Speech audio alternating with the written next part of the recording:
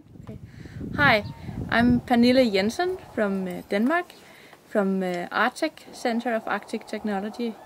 I'm an environmental engineer and I'm working part of my time here in Greenland. You can see the background, where I'm teaching engineering students on environmental issues.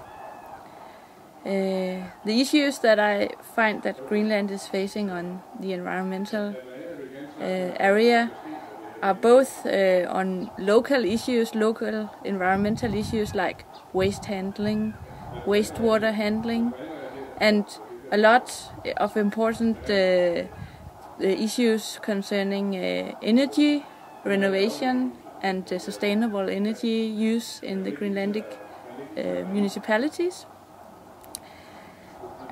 However, a huge challenge for the Greenlandic society in the future will be on the growing mineral exploitation and how to keep track on the environmental consequences of this exploitation and how to limit the environmental consequences of this exploitation.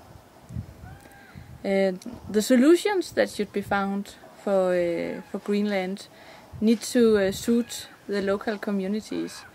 These are small, remote communities with a harsh climate. Thus, the technologies should suit this.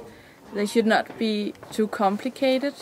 They should not be oversized. And they should be robust technologies that can be handled by local people. An example of that could be, for example, on the wastewater treatment. You don't want to build a huge, complicated, highly technological wastewater treatment plant here in a town in Greenland, while you would rather want to find some more simple solutions, like, for example, composting or some simple wastewater treatment solutions.